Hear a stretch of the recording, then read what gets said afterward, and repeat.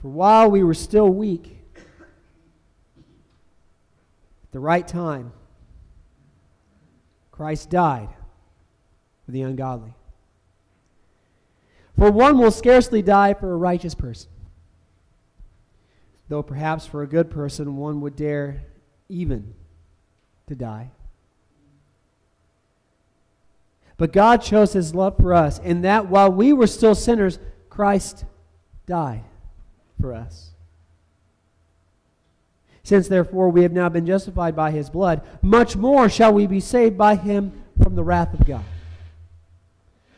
For if while we were enemies we were reconciled to God by the death of His Son, much more, now that we are reconciled, shall we be saved by His life. More than that, we also rejoice in God through our Lord Jesus Christ,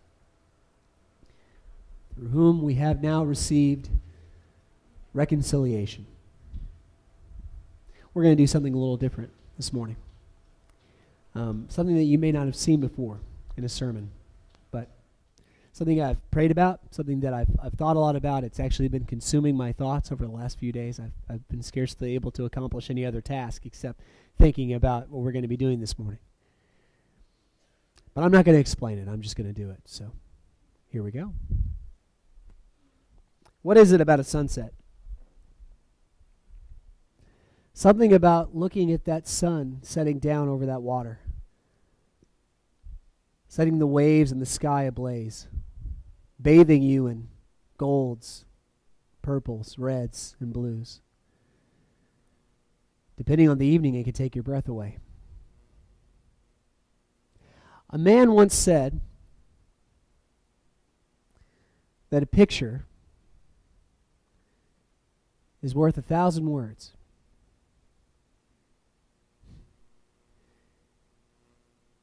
I can scarcely put into verbiage what a father feels when he holds his son for the first time. We understand pictures like this because we all like thinking of happy things. But as we look at pictures that elicit joy and happiness, we think back to all the times that we were happy, where we shared time with friends, maybe the dreams of our youth. We think back to all these times and remember the good old days, as one show titled itself, Our Golden Years. Those are the 1,000 words that each picture like this one fills us with. And as we look upon them, it's easy to build ourselves up and think about the good times. But the problem with thinking about the good times is that it's impossible to do so without at least one thought of the bad times. I think it's because we hold the good times so well in our minds and our hearts so clearly is because at times it seems like they're few and far between. But when we look at these pictures, pictures of loneliness, of depression, of heartache, pictures of addiction, being at the bottom of our barrel, pictures that remind us of our helplessness, our inadequacy, our losses, the holes that are left in our lives by the absence of others. But maybe more than anything, our compromises. The ground that we have given in the battle for our hearts, our minds, and our souls. But as we think back over these pictures, maybe 1,000 words isn't enough. Because we're filled with the idea of what if? What now? We wish we could go back in time. We wish we could cycle back through all these things that we felt, all these compromises that we've made, to get back to a point where we were happy. But the problem with going back in time is that the only way to get home is to go back the way we came.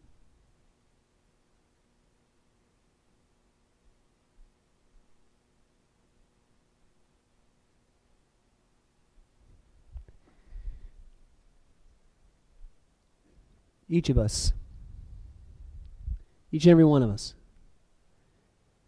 has a picture worth 1,000 words. It's a picture we're confronted with every single morning when we pull ourselves out of our beds, when we go into the bathroom, when we look in the mirror. We're confronted with these 1,000 words. And for each of us, they're different. But I would put to you, for the majority of us, many of them are similar. Why am I here? Might be some of them. What's it all about? Might be others. And where some of them might be happy thoughts, like and hopeful thoughts of the future, like what am I going to do with my life? Where our voice goes up at the end of that sentence. Too often, those words are changed in tenor to, what have I been doing with my life?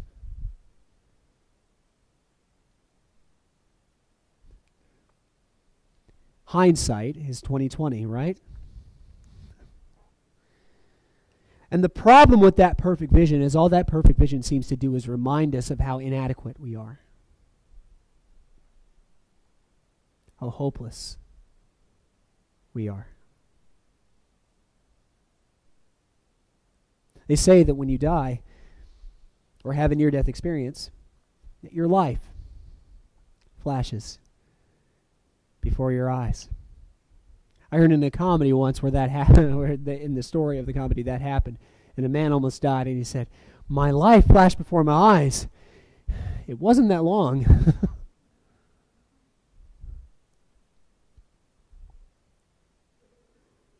Imagine that for a second. I don't think that we have to experience a near-death experience for that to be the case. Flash your life before your eyes now. Consider those pictures as they come up, each of them worth 1,000 words. What do those words say?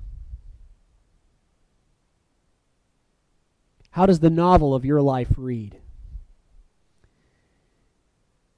Is it a story of joy, of triumph, over adversity? Perhaps. But maybe, just maybe, it's a story of pain, of heartache, of loss. Too often, the 1,000 words speak to our weakness, to our faults, to our failures, instead of our strengths. Too often, those 1,000 words make us cry instead of laugh.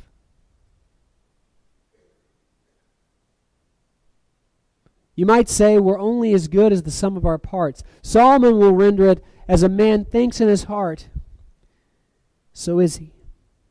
We decide who we are. And if we choose to listen to the advice of those 1,000 words, we define ourselves as hopeless, worthless.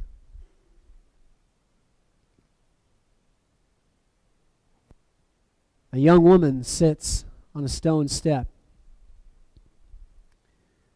She looks me in the eye and she says, "God could never forgive me. What I've done is too horrible." Another woman sits across the space of my desk from me. She too looks me in the eye and she says, I feel like there's no turning back. My husband has treated me as though I'm worthless. And I'm starting to think that maybe he's right.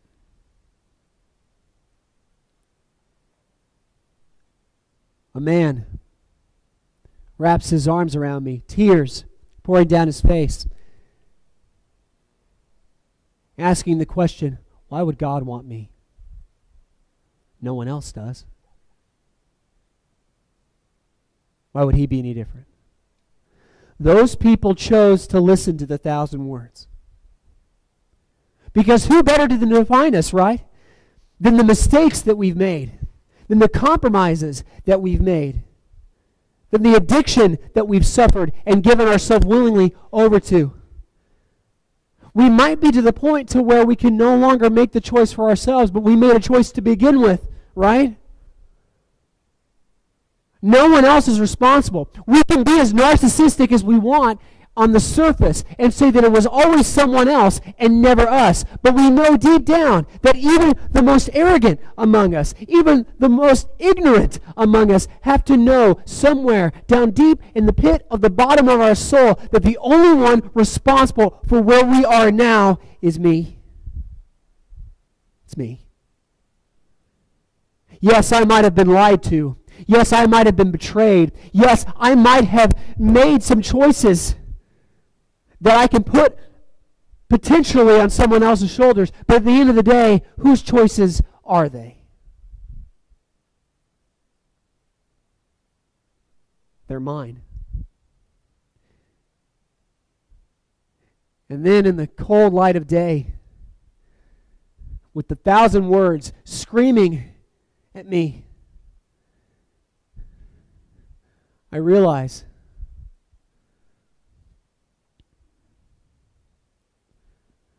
that I'm not so much the man that I want to be as I am the man I never wanted to be.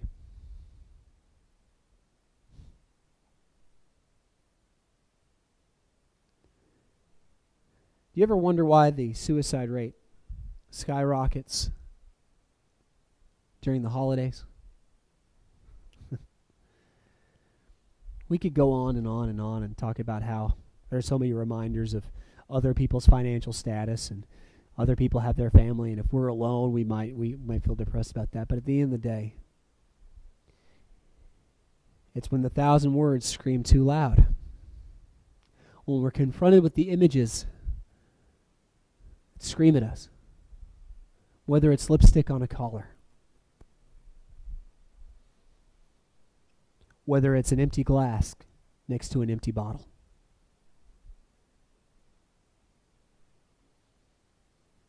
whether it's a man alone on a dock. Whatever the case, the more we choose to listen to those 1,000 words, to remind ourselves of our mistakes that we've made, the more we convince ourselves that they're right. After all, we're a people of evidence, aren't we? We only believe in what we can see, touch, taste, feel, and measure. And according to that standard, we have been weighed and measured. And we found ourselves wanting.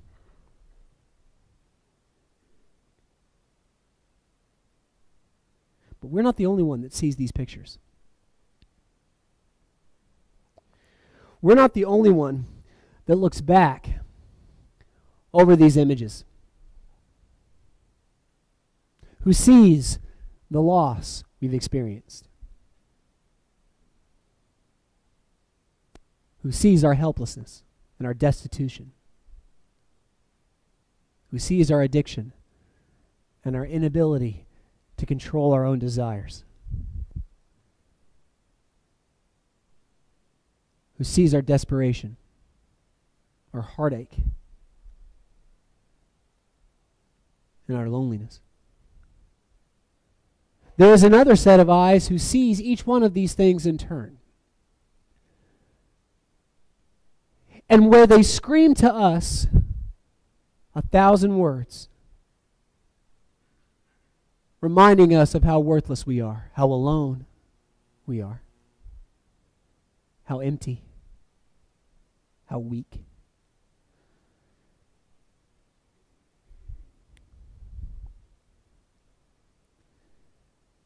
To him who sees these pictures along with us, he only hears one word: love. We look at these pictures and we see a man who has nothing left, who is more concerned with his own desires than the desires of others, who is alone, who has lost everything.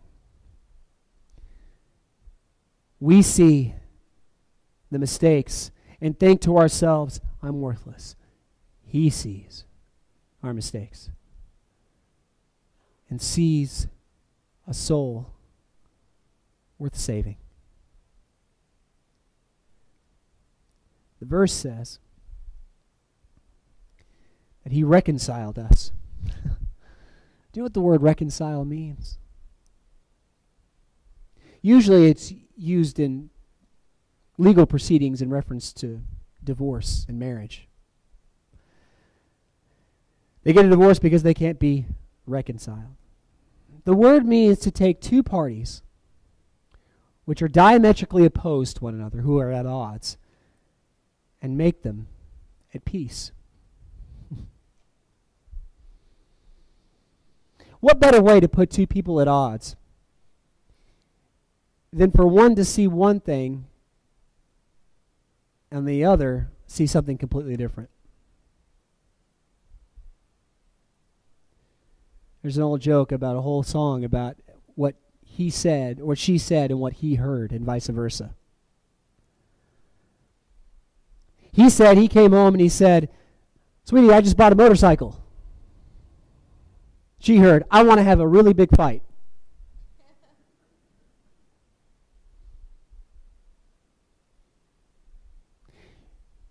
She said, "Can you go shopping with me?" He heard, "Can I pull your fingernails out with pliers?" What better to put two people at diametric ends of the spectrum away from each other than perception, right? We see one thing when we look at these pictures, but God sees another.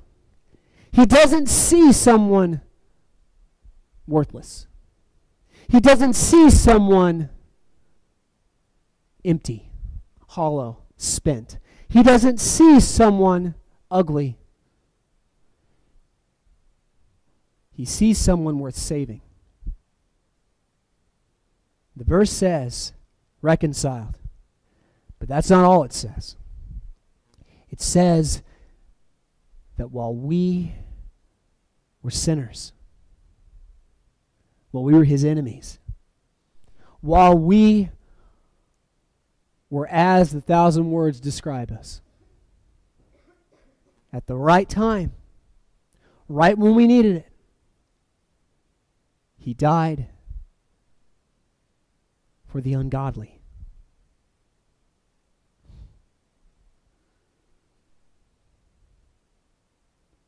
We listen to the 1,000 words too much because we're the ones that give them voice. You have to decide tonight, this very moment, who are you going to give credit to? Who are you going to listen to? Who are you going to give your trust? The 1,000 words that say 1,000 times that you're worthless? That you're hopeless? Or the one word that God proclaims to you at the top of his lungs, to the point to where it can drown out those 1,000 other words? Love. Valuable. Worthwhile. God knows your mistakes. He knows what you've done. He knows where you've been. He knows your compromises. And He loves you anyway. So the choice is simple. The 1,000 words or the one. If you want to listen to the one this morning, if you want to start ignoring those 1,000 words, all you have to do, whether you're a Christian or not, whether you're a Christian who's forgotten or someone who's been swallowed by their sin and wants to put it away forever, who wants to realize through the waters of baptism that you serve a God, that you have access to the blood of a Son who loves you more than his own life, who sees the things that you've done, who knows the compromises that you've made, and realizes that this person who has made all these compromises, who's made all these mistakes, who's taken his body and his life and the lives of others around them and spit on them and wasted them, that person is not a person who's deserving of wrath. That person is not a person who is deserving of failure, of depression, of loneliness, but is instead a person who is deserving of my own life. If you want to start listening to that word, the word that reminds us that we are a people who are or can be saved, if you want to listen to that word, and not the 1,000 words that scream our inadequacies, all you have to do is at this moment come while we stand and sing.